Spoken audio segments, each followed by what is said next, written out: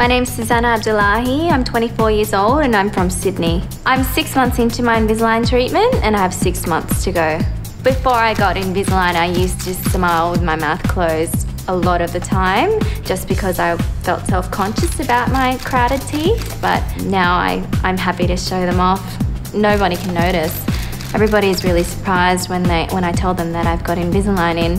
When I go out with my friends or go to dinner, I'm able to just go to the bathroom and pop them out quickly and have a drink or eat dinner and then pop them back in. So it's really not an issue for me.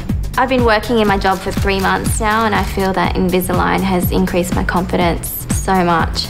I often compare myself to old photos and I like to see how much they've changed, and I'm really surprised on how far my teeth have come. My friends are all so surprised in the way that Invisalign has changed my teeth and they all really want to get them now.